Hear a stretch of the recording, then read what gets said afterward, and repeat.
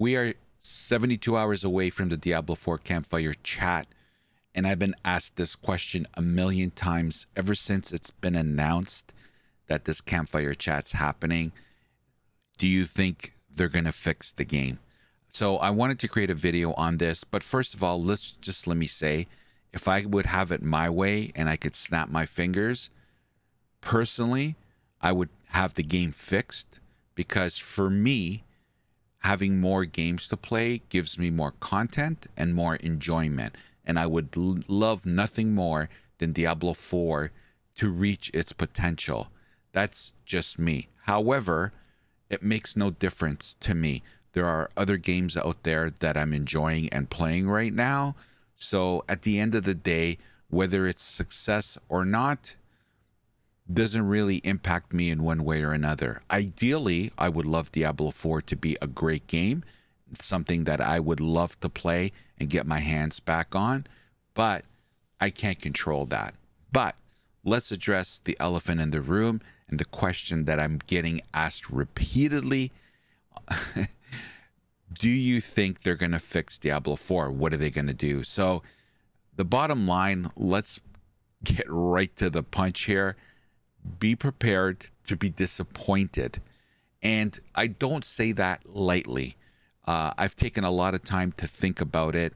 And really, if you've watched my content since the launch of Diablo 4, and I have hundreds of videos on the journey that Diablo 4 has taken, all the ups and downs. If you've watched all my videos, it's one consistent message that I've kind of put in all my videos, actually, and that's the fact that if you want to understand what's going to happen in the future, a good indication of that is how someone behaves in the past. So with that in mind, I'd like to explore and how I came up with my opinion that Diablo 4 March 20 Campfire chat, be prepared to be disappointed, because if the past behavior is any indication of the future behavior, be prepared to be disappointed, unfortunately. Now, I hope I'm wrong. I hope they knock it out of the park. I hope they put in the game everything that all the players want, including myself. That's what I'm hoping for. But I'm not expecting that. I'm expecting them to maybe get a W. I hope it's not an L, but somehow I believe they're going to land in the middle in true fashion when it comes to the past behaviors of this development team. So just as a reminder, this was the communication with what the Campfire chat was going to be about, and I've highlighted the major points. So basically, they're going to detail the massive itemization changes coming to Season 4. We'll discuss how affixes, item stats, the Codex of Power, and new in-game systems will change the way you slay and loot across both Seasonal and Eternal Realm. And we're going to get our first look at Season 4. And they're also going to detail how to access our first public test realm, the PTR, which is only going to be available to the BattleNet, PC BattleNet users. So that's the topics they've said they're going to talk about on March 20th. So in order to demonstrate how I got to my position, I've included this little chart that I'm going to explain in a little bit.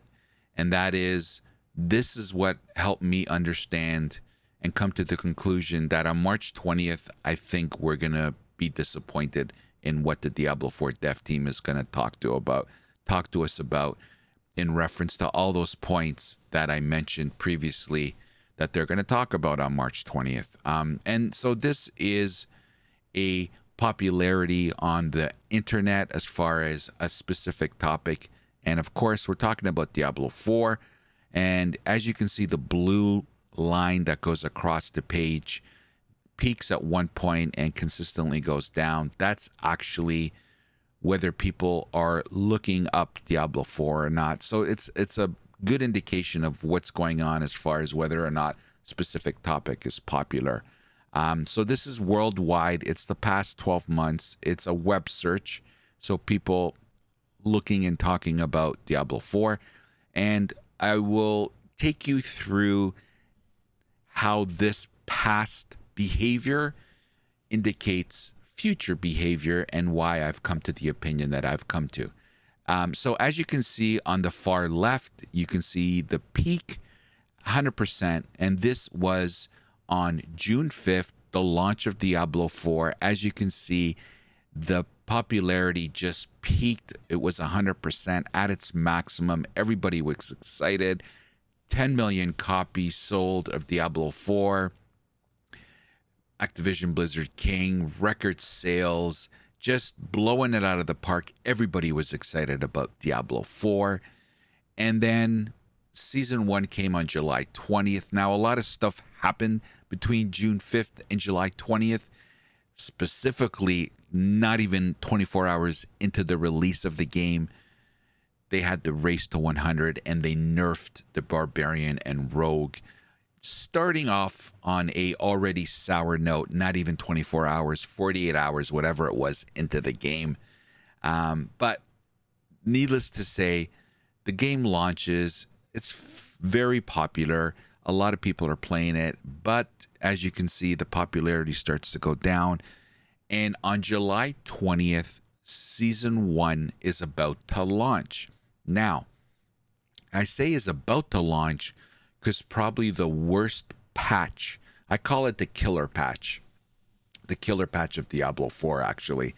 And that was on July 18th, patch 1.1.0a was released, and 2 days before the very first season of Diablo 4, they released the killer patch, basically nerfing everything in the game, the classes, all the builds, everything got nerfed.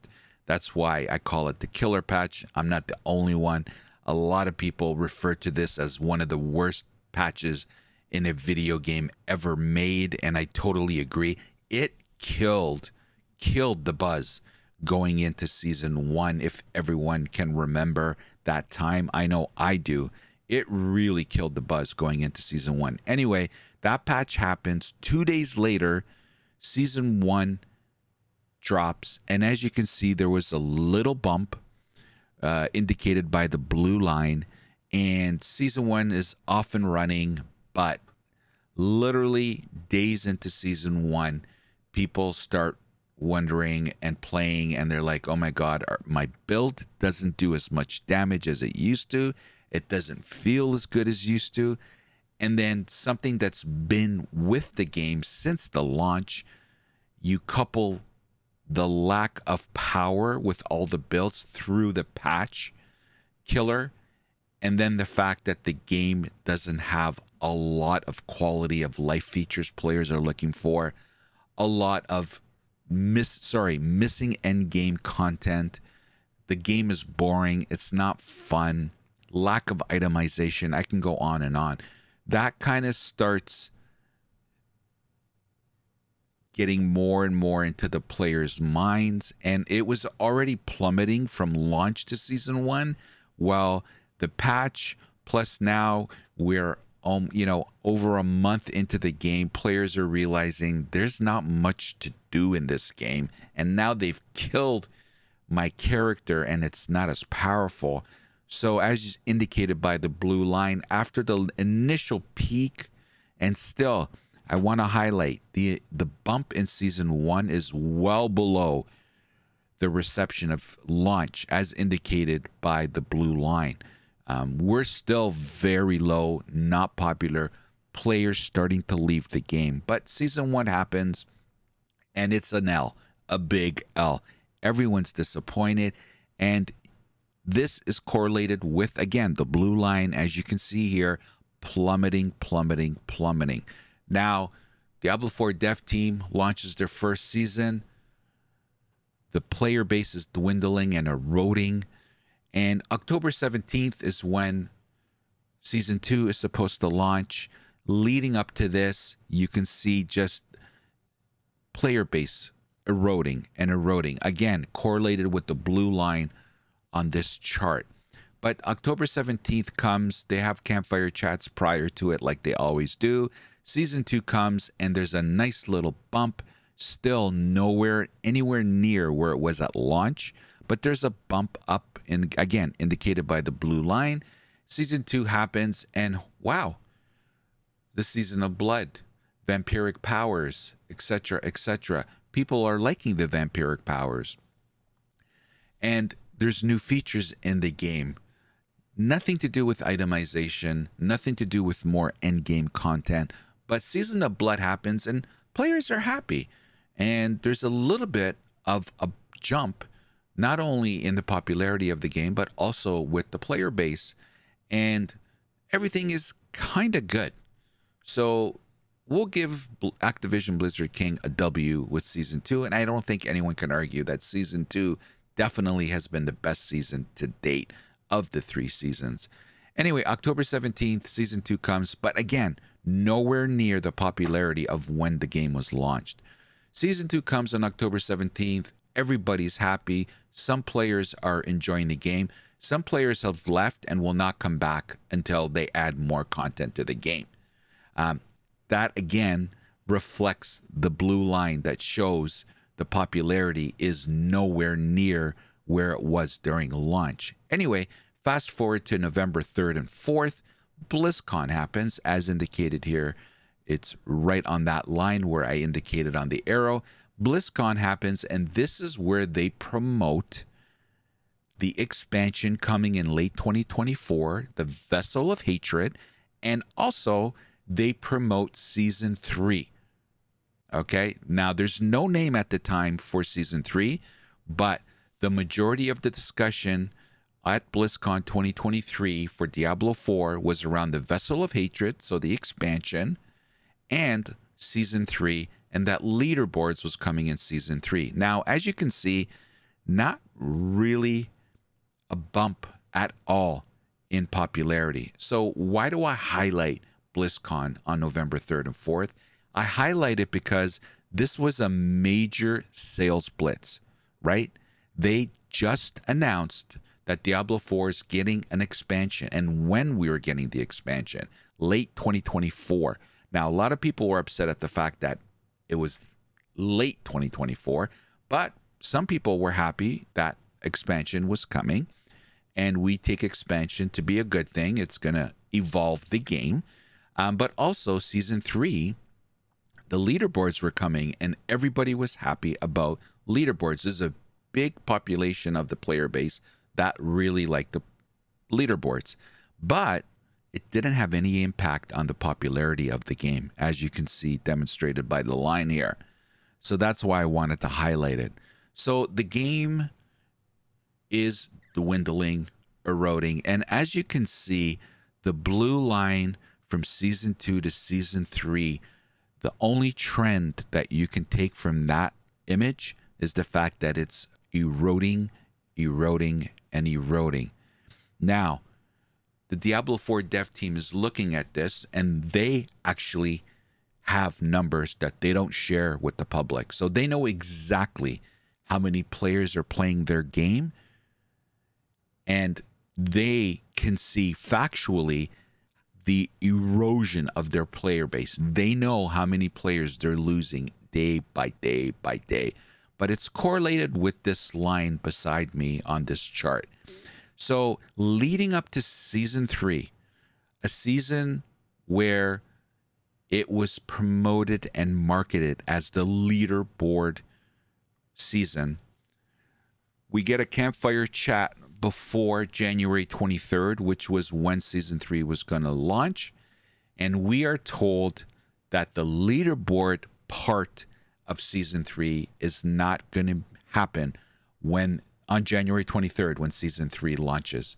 Therefore, in effect, what they promoted and marketed as Season 3, the gauntlet, the leaderboard season, by the way, we're not starting Season 3 with the leaderboards and gauntlets. Now, I'll save you all the drama, but as you guys know, the leaderboard gauntlet, so Season 3 comes on January 23rd, and we're told leaderboards gauntlets are coming. They're coming soon. And actually, the dates gets added to coming out on February 27th or February 13th. I don't even remember anymore. It's changed so many times. They end up putting it on their website and then taking it back and putting coming soon. It was a shit show. So we have no idea when the leaderboards are coming. The date gets published, then it gets taken back. It was a disaster. Bottom line is, leaderboards don't come till March 5th. March 5th. Unbelievable, right? Well, as you can see with this chart, from season 3 to March 5th, an erosion.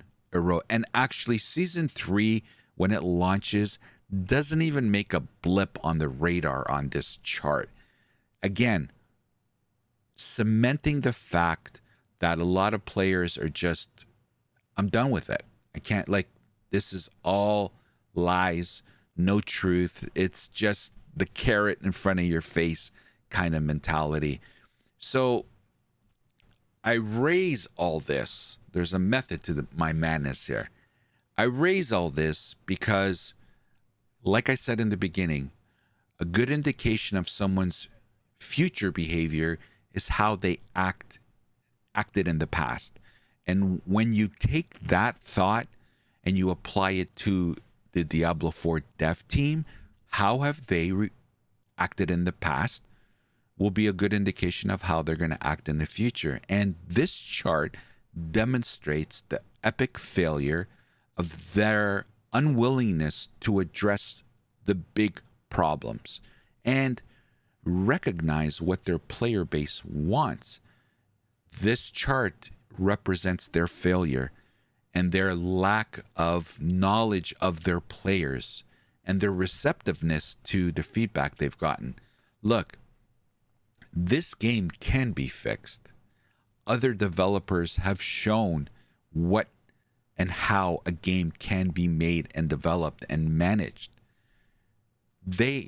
Diablo 4, Activision Blizzard King have the resources, the money. They have it. They just have chosen to go down this path.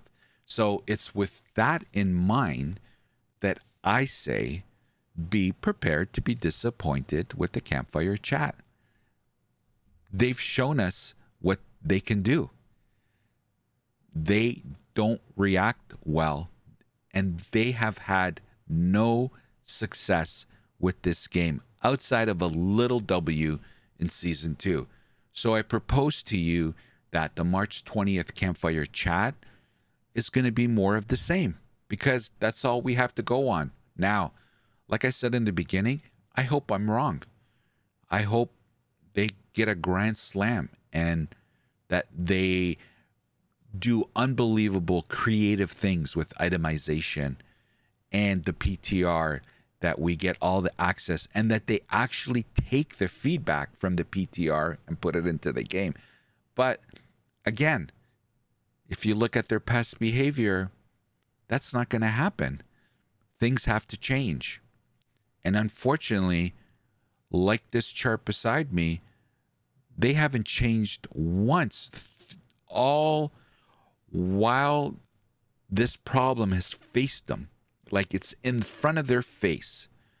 All these issues, eroding player base, dissatisfaction of the game, a lot of bad stuff and comments happening to them, being told that this game needs to be fixed. With that all in front of their face throughout, as you can see, season 1, season 2, season 3, they continue to march down the same path of mediocrity. And that's why, unfortunately, I feel March 20th is going to be another letdown.